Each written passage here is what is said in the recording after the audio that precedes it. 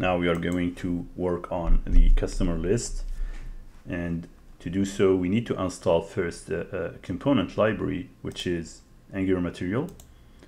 So Angular Material is a nice library that is built by Angular team, and it features many components that help developers to accelerate delivering application with nice components and nice features.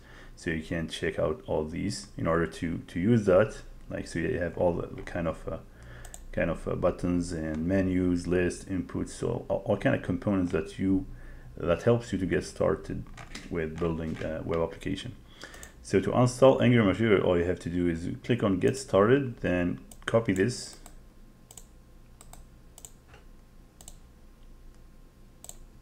Make sure you are in the front-end application. Just go to the integrated terminal there, and then paste this.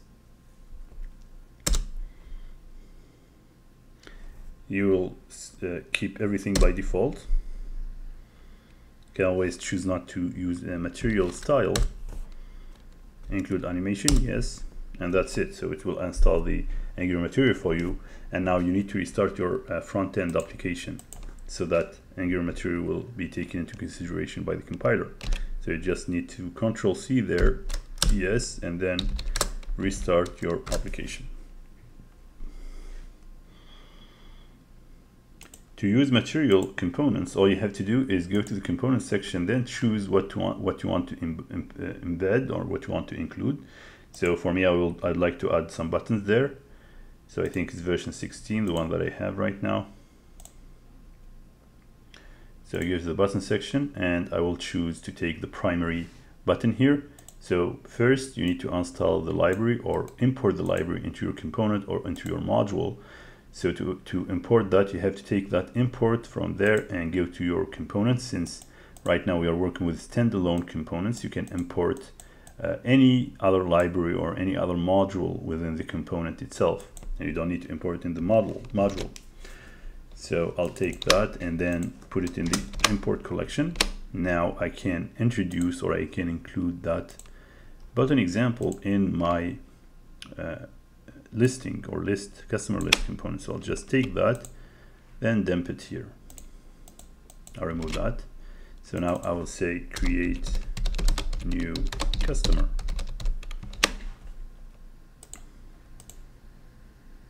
So now my components is already there, and you can see that the button is really nice, and it's already out of the box.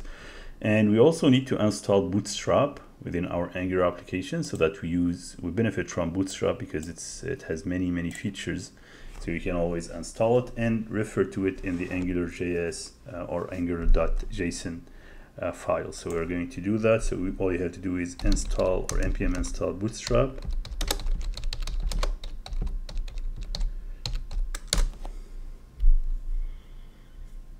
That's it. Bootstrap is already installed, and you can check it out here. So you can go to node modules and then look for Bootstrap.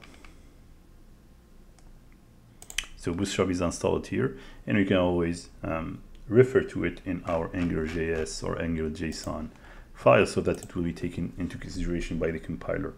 To do so, we just need to refer to it here under the build. You can just do that there. So it's going to be actually here. Just need to refer to it using node modules / bootstrap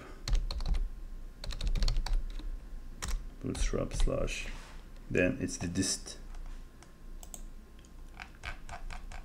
It's under distribution.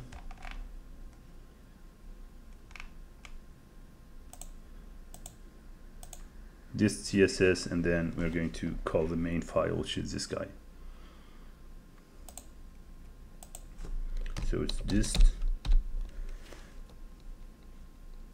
then CSS, then you have Bootstrap min.css. That's your file, and you can always refer to the JS file as well, which is actually under distribution, and then it's just besides distribution, and then it's under.js dist. Then you will have to refer to the main file there, which is bootstrap bundle.js or .min.js. So we'll take this and then put it here, and instead of dist it will be JS actually.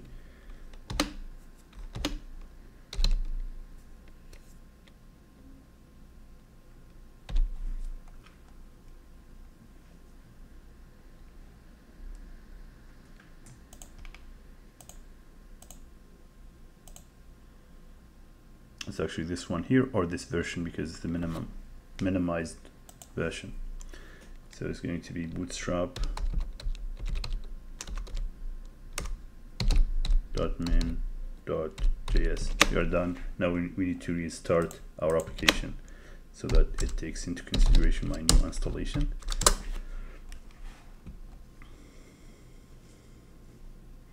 It's done. So now, as you can see, it already changed a little bit the style, so we can introduce containers, and we can introduce all features from Bootstrap CSS. So now I would like to put this within a container, or I can put the whole body within a container, then work on the rest. So I'll put this into a container.